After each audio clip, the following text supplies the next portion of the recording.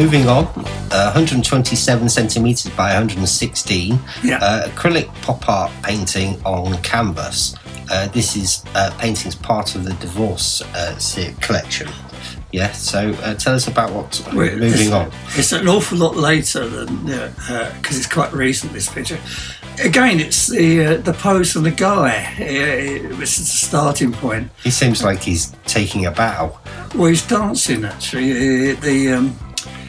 Sort of, I can't remember what they call now. It's a dance swing, a new jive, isn't it? Yeah, it's a kind of and it's great because the guys dressed up, with the hats on, and she is, and the girls are do this little dance. Hello. Right, we'll stop there. We'll cut that one. Yeah, we'll do it again. Part of the Divorce series of art. You've got someone dancing in the foreground, probably Doug, and a pensive woman in the background. That's electro swing. It's called electro swing nowadays. Okay. The dance is called electric swing. Yeah, well, the style. Yeah. Okay.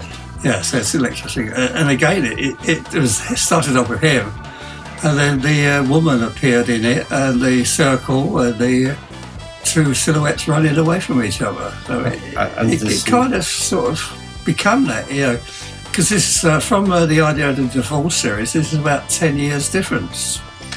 And so the wiggly jellies at the top, the amoebas, they look like amoebas. What are they?